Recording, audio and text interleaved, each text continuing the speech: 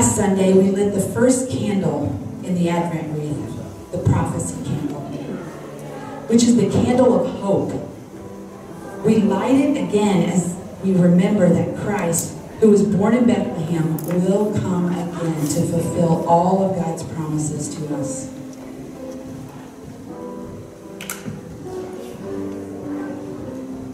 The second candle of Advent, the Bethlehem candle, is the candle of love. God's love is perfect love. Is a perfect love. He holds nothing back. God in love gives us everything we need to live a life of hope and peace.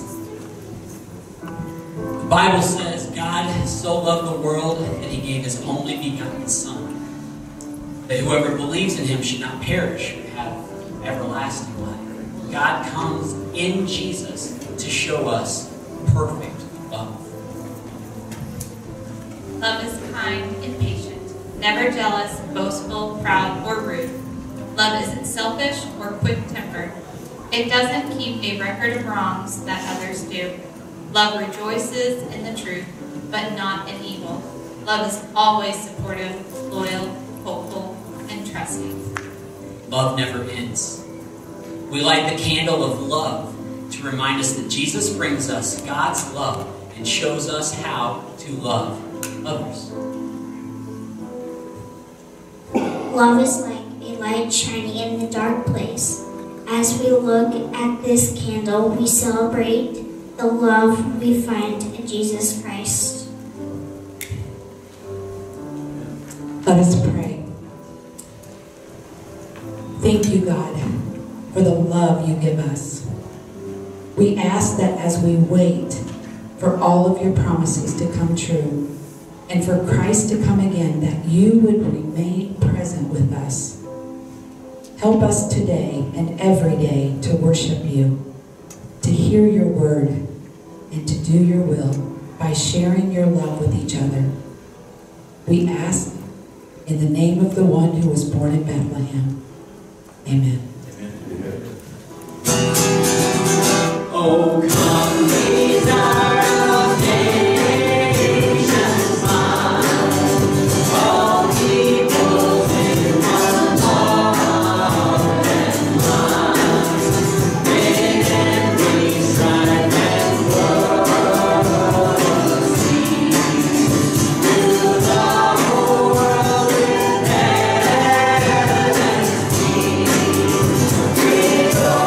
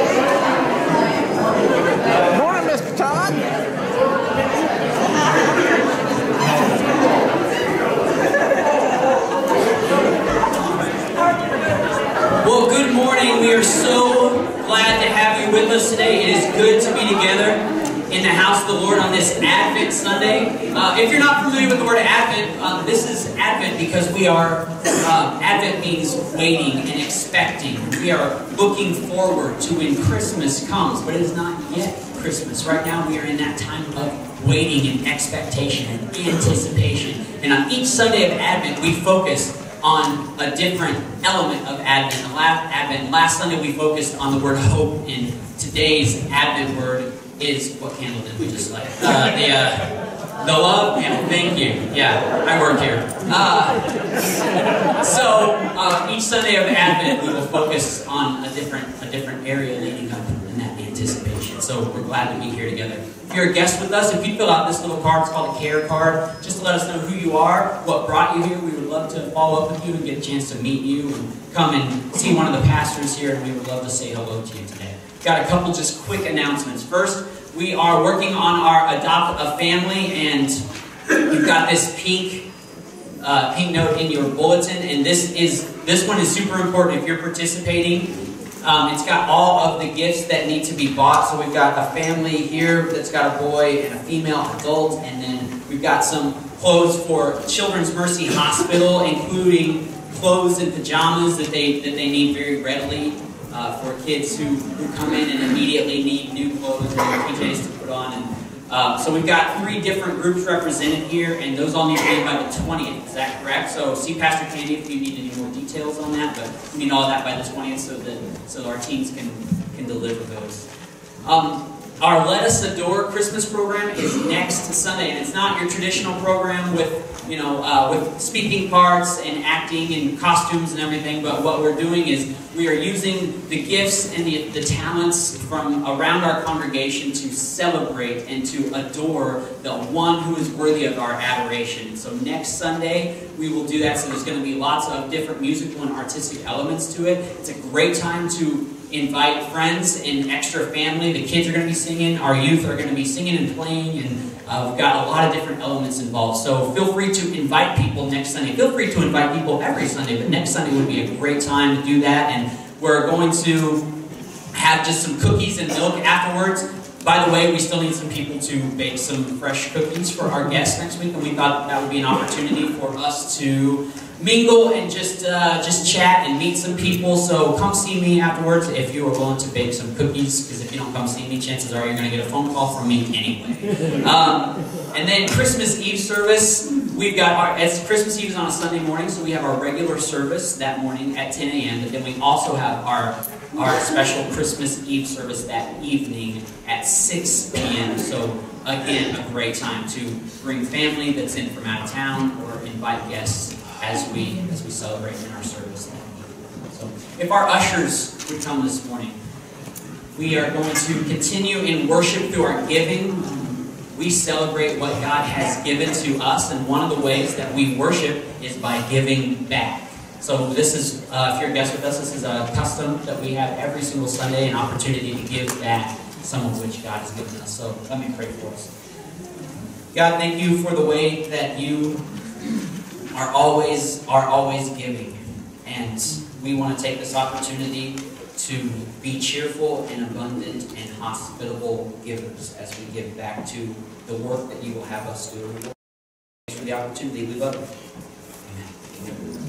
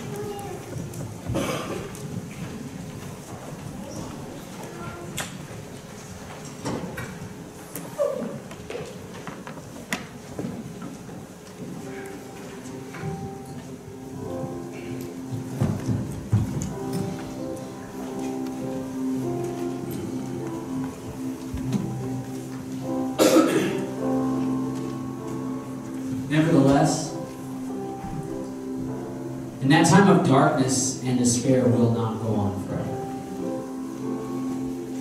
The land of Zebulun and Naphtali will be humbled, but there will be a time in the future when the Galilee of the Gentiles, which lies along the road that runs between the Jordan and the sea, will be filled with glory. The people who walk in darkness will see a great light. For those who live in a land of deep darkness, a light will shine.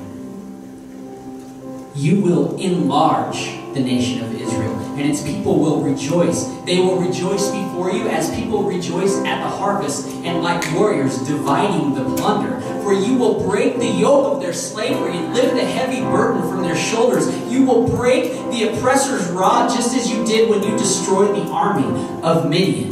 The boots of the warrior and the uniforms, blood-stained by war, will all be burned. They will be fuel for the fire, for a child is born to us. A son is given to us, and the government will rest on his shoulders, and he will be called Wonderful Counselor, Mighty God, Everlasting Father, Prince of Peace.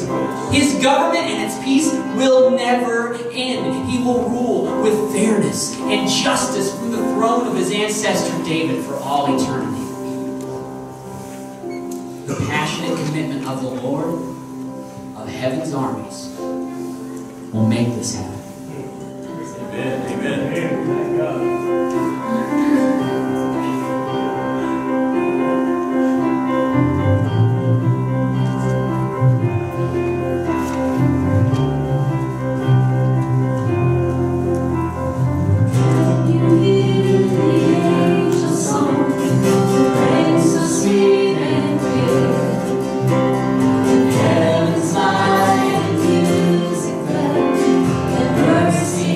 Found us here.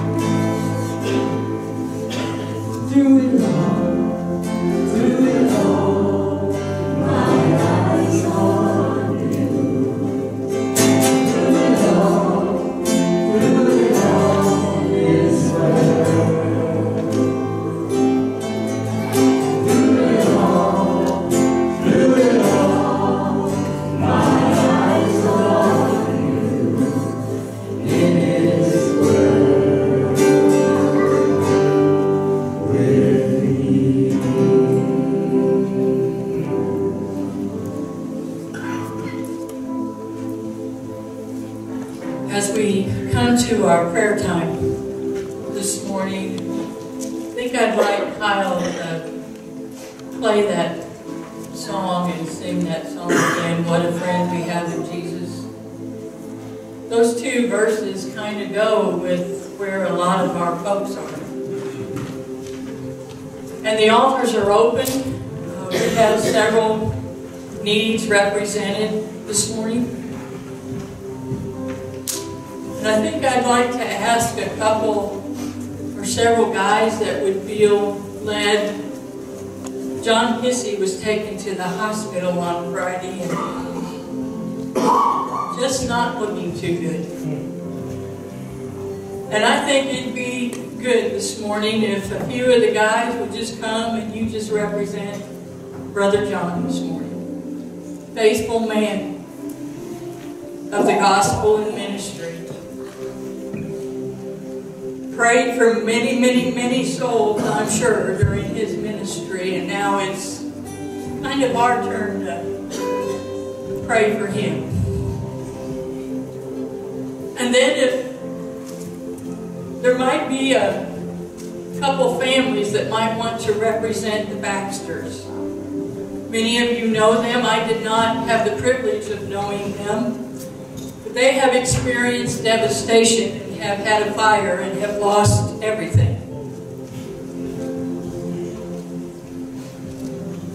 And as one who has been there and know what that's like, I couldn't have made it myself without the prayers of friends and family and church that were there for me. And they are in need of our prayers this morning. And I'm sure there's many others that you know of. But this is a time for us to set aside in the service to pray for the needs of those around us, as well as for us to just lift our hearts to God with our own requests and needs. So as Kyle leads us in this song, would you sing this song? And if you have a need, there's still room at the altar, but then there we have the front pews. This is our time to talk to God this morning.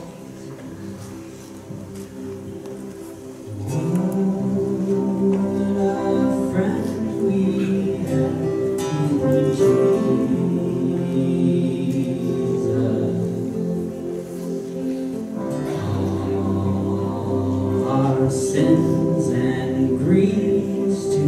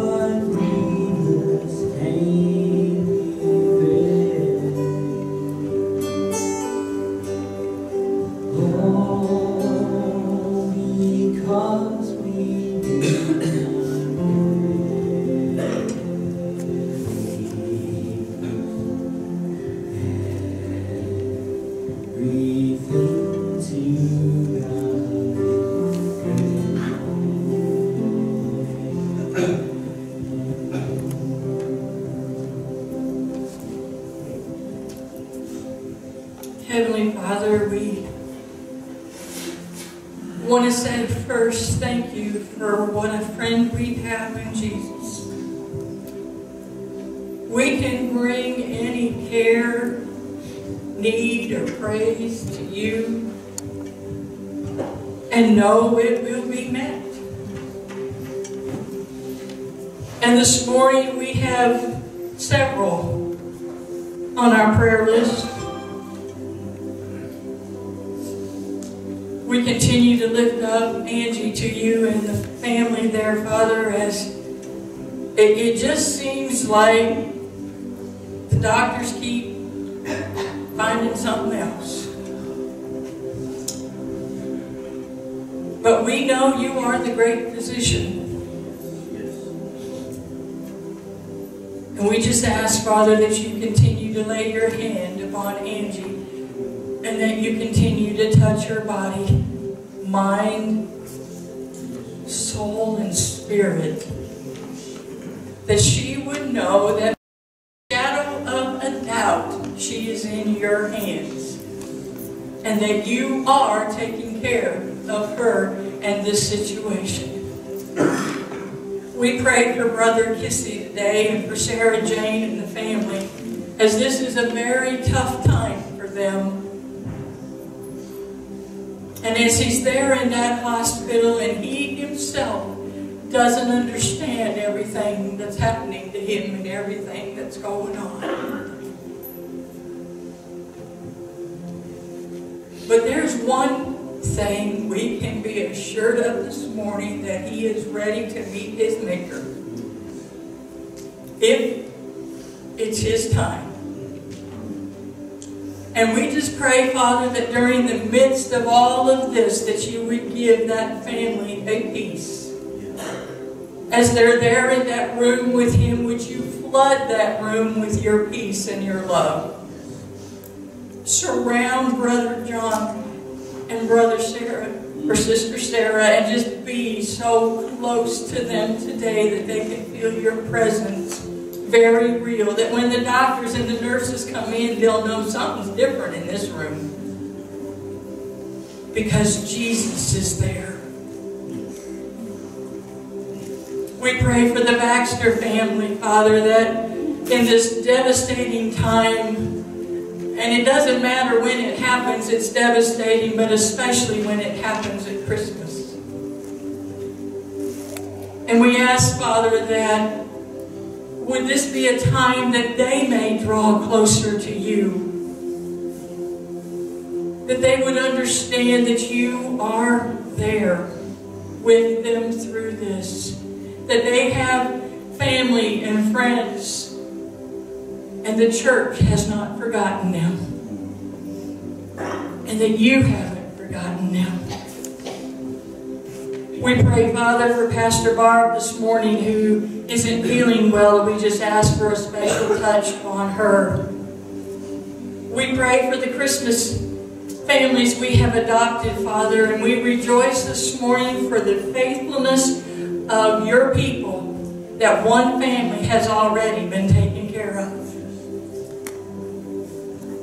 But for each one of those, and for Children's Mercy and the many families that will be touched there during this season, would you bless each and every one that would give in the spirit of love and giving, and would you bless the families that are about to receive.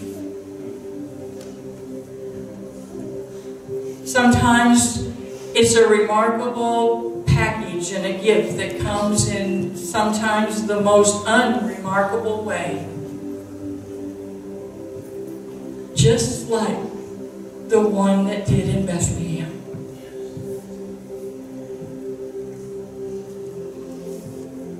No one expected Christ to come that way. And yet, the way he came was as important as the coming of himself. And what's even more unique about this is he came to us as a baby. Dependent upon his lungs, his voice, his legs. He was hungry. He was thirsty. He learned to walk and stand, sit, wash his face, dress himself. All the normal stages we each go through. He chose to come as a human being so he would know us, know what it was like for us. In the midst of all the hecticness of Christmas, in all the Christmas to-do list. Oh, Father, may we remember it's not about us. May we remember the Christ of Christmas that gives us a hope that can last a lifetime. May we receive what's already been done.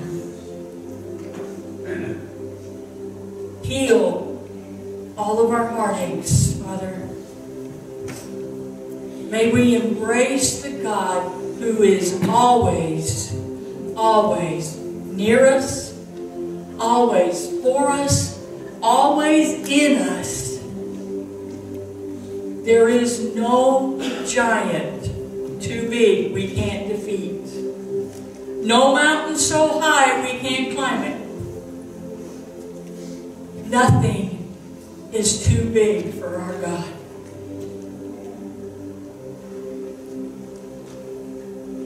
So we pray, Father, for the continuance of this service. We ask for your anointing upon Pastor and his voice as he brings to us the message this morning about a God of comfort.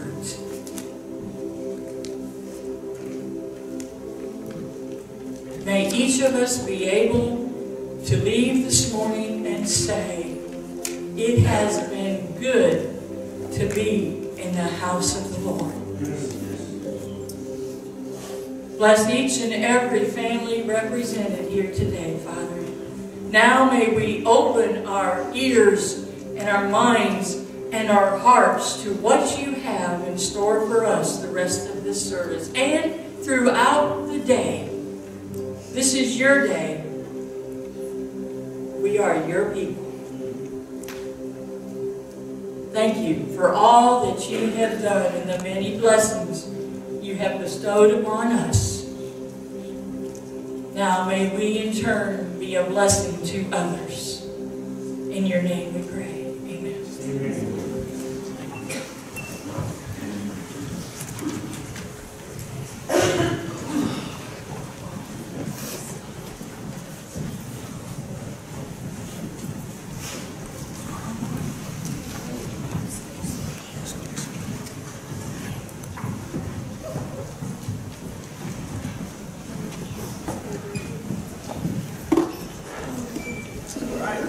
Children are dismissed at this time to continue their worship and learning downstairs with Pastor John and Dana. They fill in down there today.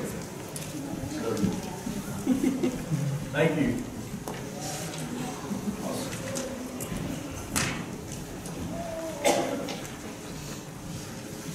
And unfortunately for you all, my voice is back. So that's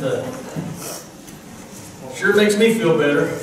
I can yell at my wife, my mother-in-law. I had to throw that in there since my mother-in-law surprised me and came today. We've been praying that they would get into church real soon. It finally happened today. That's good. So,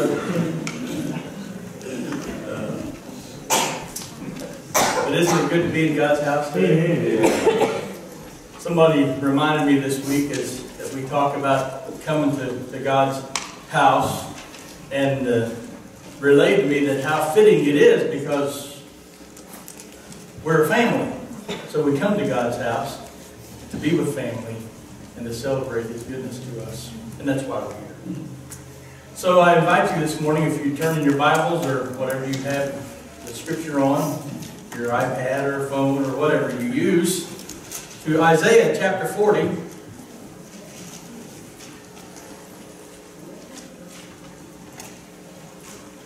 Isaiah chapter 40, beginning at verse 1.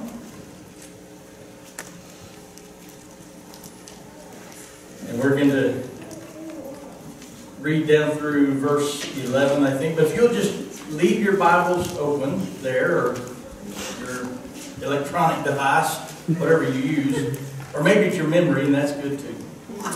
We'll get to that very soon, I promise. But before we do, shall we recite our motto together once again today?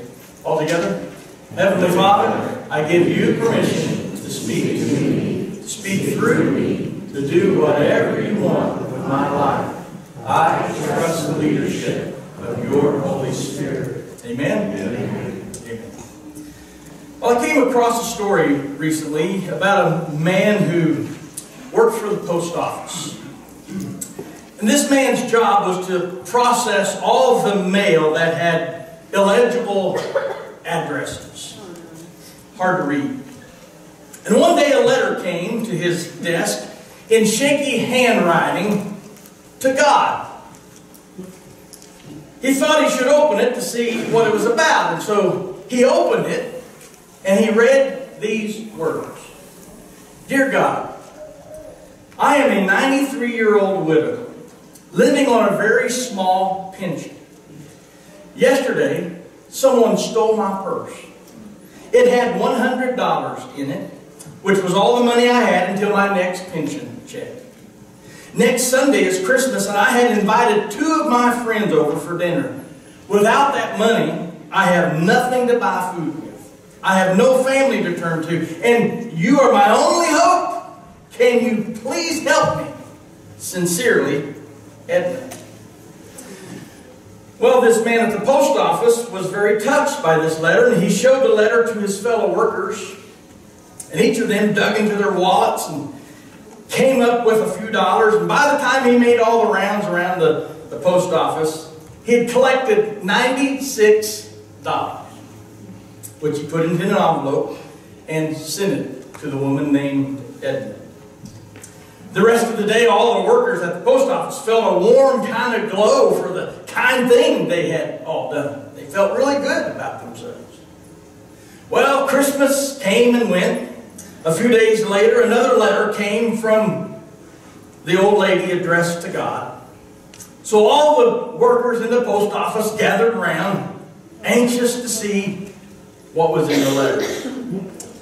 They opened it, and it read like this. Dear God, how can I ever thank you enough for what you did for me? Because of your gift of love, I was able to fix a glorious dinner for my friends. We had a very nice day, and I told my friends about your wonderful gift. By the way, there was $4 missing. I think those thieves at the post office got a hold of it. Thanks, Edna. Well, the folks at the post office tried to help, didn't they? They did. You see, is what life is all about. Helping people is what life is all about. Which brings us to one of the most beautiful passages in the Scriptures. It's from Isaiah chapter 40, verses 1 to verse 11. And we read these selected verses. We start off with verse 1 to verse 5. It says this. Comfort, comfort my people, says your God. Speak tenderly to Jerusalem and proclaim to her that her hard service has been completed, that her sin has been paid for, that she has received from the Lord's hand double for all her sins. A voice of one calling in the wilderness, prepare the way of the Lord. Make straight in the desert a highway for your God. Every valley shall be raised up, every mountain and hill made low. The rough ground shall become level, the rugged places a plain, and the glory of the Lord will be revealed. And all people will see it together, for the mouth of the Lord has spoken. Amen. Jump down to verse 9. He continues to say, you who bring good news to Zion, go up on a high mountain. You who bring good news to Jerusalem, lift up your voice with a shout. Lift it up. Do not be afraid. Say to the towns of Judah, here is your God.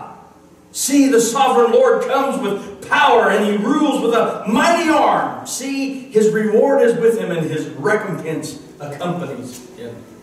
He tends his flock like a shepherd. He gathers the lambs in his arms and carries them close to his heart. Gently leads those that have young. This is the word of the Lord. Amen. Some wonderful, wonderful words for this second Sunday in Advent today. Comfort my people. Makes you wonder, what was the occasion of Isaiah's letter of comfort to the Israelites? Why would he send a letter like this? Why would God impress that upon him? Well, it was in 587 BC in the city of Jerusalem. The temple, the Jewish armies had all been destroyed by the Babylonian army under King Nebuchadnezzar. That name rings a bell, you remember? In fact, 10,000 of Israel's best citizens were marched off to Babylon in what is now modern-day Iraq. Many of those left behind were imprisoned, tortured.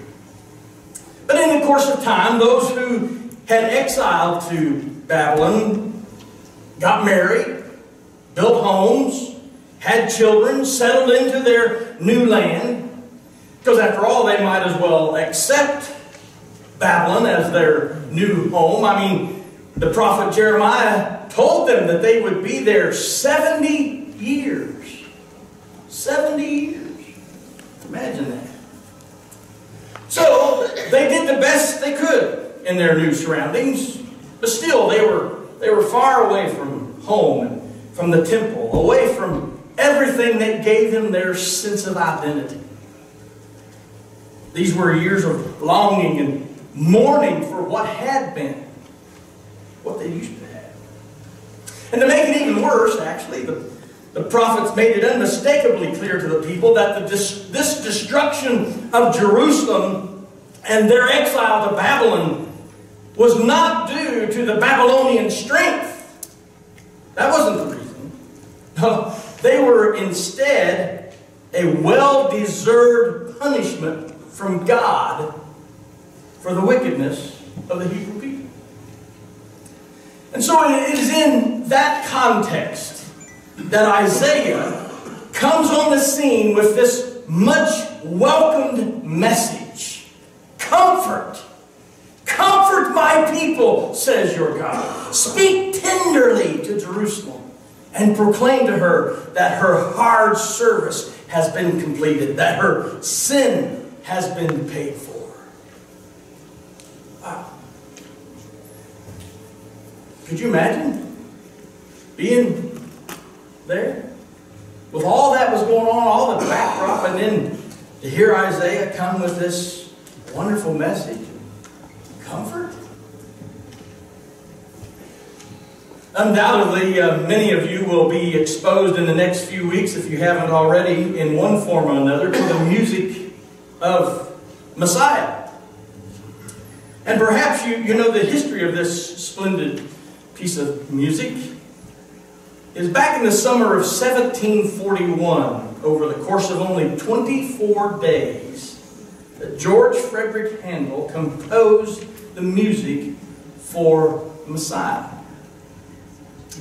The lyrics, however, a combination of scripture texts from the King James Version, from both the Old Testament and the New Testament, and also gathered from the Book of Common Prayer. They were compiled by Charles Jennings. And in fact, over the last couple of weeks, I've been listening to it myself, just to refresh my mind with that music. But here's what's important to us. The first words sung in Messiah are taken directly from this passage of Scripture. And if you can I wish I could have played a clip. There's just no good way to play a clip of the Messiah. You know, you got to play the whole thing. And that, you know, and I know you'd rather listen to that than me, but I didn't want that to upstage me, so I chose not to bring that in today. But the tenor soloist kind of sets the mood, you know, as he starts off singing. Well, I better not try to do it. I can't do it that way. Comfort ye. Comfort ye my people, saith Lord God. There's some music. Then he comes back and he says, "Speak ye comfortably to Jerusalem, and cry unto her that your warfare is accomplished, that her iniquity is pardoned." That's, as I listened to that, I kind of pictured that soloist singing those words, that it was Isaiah saying that to the people of Israel.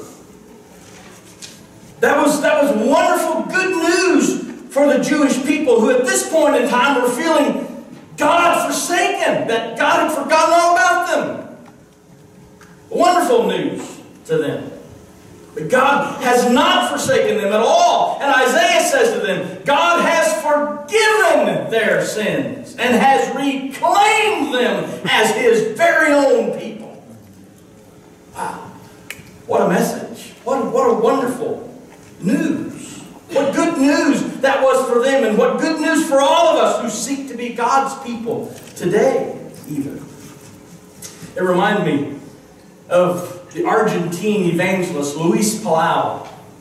You're familiar with him, I'm sure. But he tells about a woman by the name of Maria Benitez Perez who confronted him one day. Maria had made an appointment to come and see him under false pretenses. She claimed that she wanted to interview for a job. But as soon as she entered his office, Maria made her intent very clear. She was the secretary for the Communist Party in Ecuador. She denounced everything having to do with God or with Jesus Christ, anything religious. Her bitterness towards Christianity just really overwhelmed him. But Luis Palau listened respectfully and replied gently to everything Maria said. And soon as Luis Palau listened with all of that, with much love and concern, Maria began telling him her life story. It was a tale of pain and heartache and suffering and sin.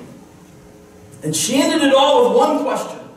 She looked to Evangelist Luis Palau and she said, "Supposing there is a God," she asked, "would He accept a woman like me?" Dr. Palau didn't hesitate, but he turned to his Bible and he turned to the book of Hebrews, chapter 10 and verse 17, and he read aloud these words to Maria. "Their sins and lawless acts I will remember no more."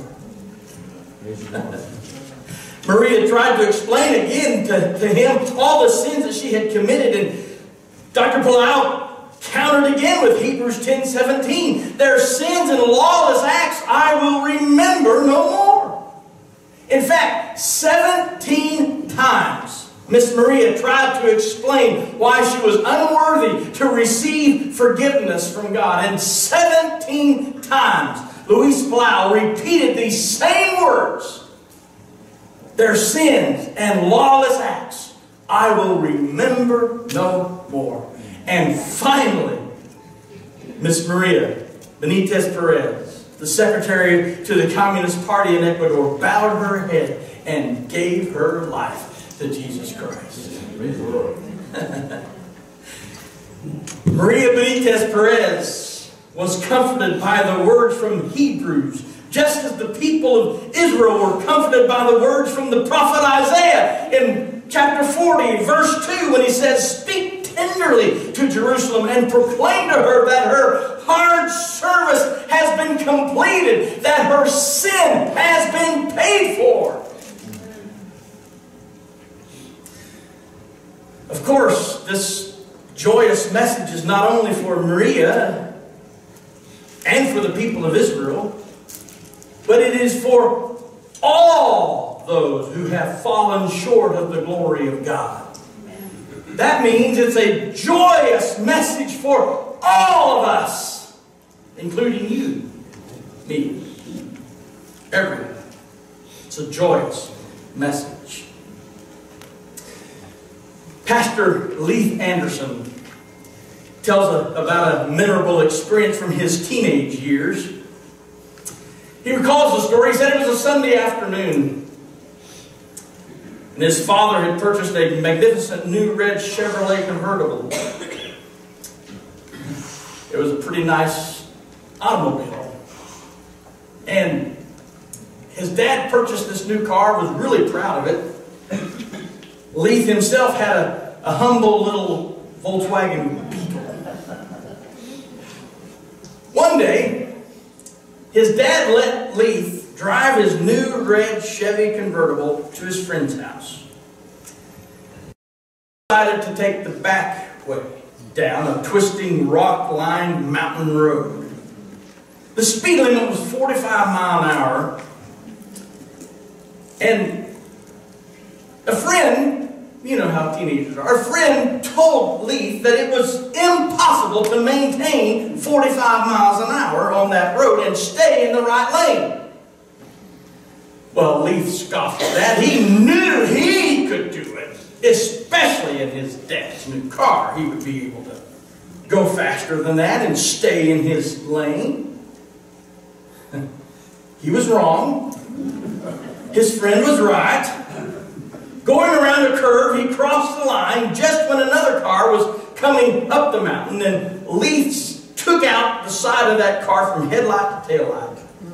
And just as bad, smashed up the front of his dad's new car so bad that it couldn't be driven. Police came. Leith called home. His father came immediately in the Volkswagen Beetle. And he told Leith to go on to his friend's house in his Volkswagen, and he would deal with the police and the car and all of that. Now, get ready for the punchline. Leith Anderson says that his father never mentioned the accident to him again. Never. When I read that, I was like, man, I wish he was my dad.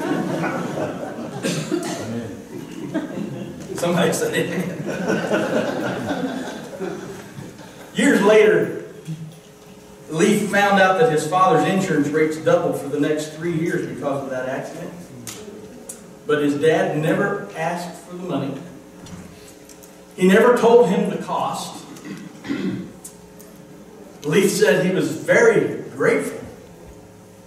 In fact, he says to this day, he is still grateful to his dad. That event had an enormous impact on Leith Anderson. Now, we've all been there, right? Amen. Haven't we? Maybe we haven't wrecked our dad's new car, but all of us have sinned. All of us have needed forgiveness. Right? And maybe there's someone in this room today for whom the greatest comfort I could give you is to utter these 3 words. You are forgiven.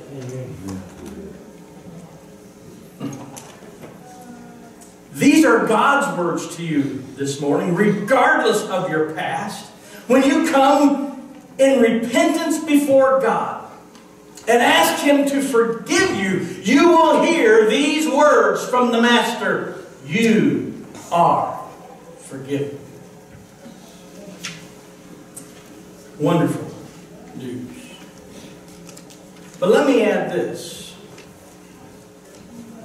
God did not forgive Israel because they deserved to be forgiven. He didn't forgive Israel because He thought their offenses were not bad. No. The same with us. God forgave them simply because He loved them. Simply because He loved them. And the same thing could be said about Leith Anderson's dad. He was probably quite attached to his red convertible. There was probably part of him that wanted to give his son a lashing expression of his life. Yeah? But what would be gained from that? At least Dad knew that his son felt bad enough as it was. And at that moment, he knew his son's greatest need was to be reassured of his father's love. And when a parent gives love like that, they are reflecting the very nature of God. Nature. And that's why it is appropriate that we give gifts at Christmas time. They are a material way of expressing our love. It doesn't have to be expensive. It's the gift. The act. Do you know who Rachel Naomi Remond is? Does that name ring a bell to anybody? I didn't know if you did to anyone, but maybe, perhaps. She's a clinical professor of family and community medicine at the University of California, San Francisco School of Medicine. She's especially known for her work with cancer patients and is an outstanding writer. In her book entitled Kitchen Table Wisdom, Stories That Heal, it's a great book. She tells about an event that changed her life forever. And she writes that in the beginning of December, the year she turned 13, her father declared bankruptcy. It was a devastating thing to happen to their family just before Christmas. The result was that the family that year made homemade Christmas presents for each other instead of exchanging the store-bought gifts. Rachel herself, a 13-year-old girl, knitted a colorful muffler for her dad, and using some copper wire, she made a bracelet for her mom. And in spite of their financial situation, Rachel says that the morning of Christmas was just as lively as it ever was. The presents, though they were homemade, were just as festive as always. But young Rachel ran her eyes over the gifts and noticed that among them lay a small velvet box. Rachel knew that such a box was not likely to contain something homemade, and she looked at it with suspicion. And while she looked and wondered what could possibly be inside, she heard her father say to her, "Rachel, open it. It's your Christmas present." Rachel unwrapped the present and found in the small box a pair of 24-karat gold earrings. To say she was surprised is an understatement. But for some 2 minutes at least, she ran her eyes from her present to her dad. "Come on," he said, "put them on, they're yours." And her dad said. She ran straight into the bathroom, closed the door, put the earrings on her ears. Cautiously, she looked into the mirror, and then something sad happened. All Rachel could see was how absurd those earrings, those expensive earrings, looked on her homely face. With tears rushing down her cheeks, she headed straight to where her dad left her. She ran into him. "How could you do this?" she shrieked at her father. "Why are you making fun of me? Take them back. They look stupid. I'm so ugly, and I'm too ugly to wear them. How could you waste all this money?" And she flung the earrings on the floor and burst into tears. All this while, her dad just sat there, said nothing. And as she crumpled into a heap on the floor, he came over to her, cuddled her in his arms, and whispered to her, "I know they don't look right now, but I bought them because someday they will suit you perfectly."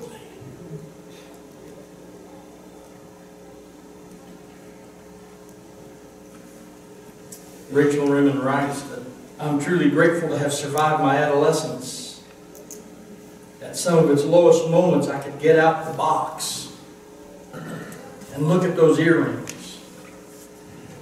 My father had spent $100 he did not have because he believed in the person I was becoming. It was something to hold on to. Precious. So, young Rachel, Naomi Rimond, was comforted by those new earrings because they symbolized her father's love for her. And of course, that's the meaning of Christmas, isn't it? God so loved the world that He gave His one and only Son so that you and I can experience life everlasting and free. And that's why we exchange gifts with one another. It's more about the giving than the receiving. Not about the gift, but about the giving. And sometimes the sacrifice it takes for us to give to the ones we love. Well, Christ came to us not because we deserve it, nor because He approves of everything we are and have done. No. He came because of His Father's great love for us. Wow. So could I encourage you this morning, take a few moments this Christmas to listen again to the opening lines of Handel's Messiah. And listen as the tenor sets the mood. Comfort ye my people, saith your God. Speak ye comfortably to Jerusalem, and cry unto her that her warfare is accomplished, that her iniquity is pardoned. And then continue to listen as he sings the voice of him that crieth in the wilderness. Prepare ye the way of the Lord. Make straight in the desert a highway for our God. And then listen as he moves into a brief bridge. Every valley shall be exalted, and every mountain and hill made low. The crooked straight, and the rough places plain. And then you'll hear the entire choir break into that glorious refrain. And the glory of the Lord shall be revealed, and all flesh shall see it together, for the mouth of the Lord has spoken. Yep. Wow. My friends, what good news to all of those who have ever needed to be forgiven. I believe, friends, it's good news for you and for me today. That regardless of the past, regardless of where you find yourself, God still loves you for you. Amen. And He reaches out to help you. I'm so thankful. I am so thankful this Advent season for a God who comforts and knows just when I need it the most. Aren't you? Amen. Wow. Can I ask you? Have you experienced this God of comfort? Have you experienced Him?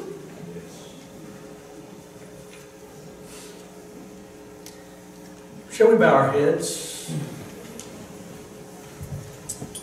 This is not a time we're not trying to embarrass anyone at all. Not trying to put anyone on the spot. But I just felt checked this morning that perhaps there's someone here this morning who finds yourself in that place of discouragement, of questions. I don't know what the situation might be or what it entails, and we don't need to know, but you're just here this morning and you say, yes, Pastor, the Lord's speaking to me. And I need that word of comfort. I need to experience His voice of peace and His words of comfort to me. Would you just slip your hand up, let it right back down, that it says, please pray for me. I see that hand. God bless you. Is that hand? Yes, thank you. Yes, thank you. Yes. Any others? Just slip your hand up and let it right back down. He says, please pray for me. Amen. Let's look to the Lord. Father God, we are an expectant people, Lord. And indeed, at Christmas, we are like little children who view the season with sparkling eyes as if they have seen the greatest gift in the world. So, Lord, would you let us, like the children, become excited about the baby in the manger, born to show us your will, to share with us your love, and to tell us that your kingdom has come to us and can be shared through us with the entire world? Thank you, Lord, that Christ's coming is not just some distant event that took place in an obscure place long ago, but it's something that repeats itself again and again. How we rejoice that the living Spirit of the Lord guides us in faith every day, walks with us through every valley, stands with us in all upright living, whispers to us like a still small voice, and abides in our hearts and minds with the vision and hope of things eternal. Thank you, Lord, that in this sacred season we are moved from carelessness to thoughtfulness. We find ourselves moving from selfishness to giving, from being hard and callous to being kind and gentle, from being indifferent to being concerned. So, Lord, would you let such a spirit abide with us, not just in this season, but throughout the journey of life. So now, we ask that you make our souls a manger wherein the Lord of life is born again. That we would experience the comfort of the God who cares and loves like no one else. May we hear him whispering our name. Hear him saying, go ahead, open your gift. Because I see who you are becoming, who you will be, not who you are. Thank you. We pray this in his holy name. Amen. Amen. Would you stand with me, please, and receive the benediction this morning?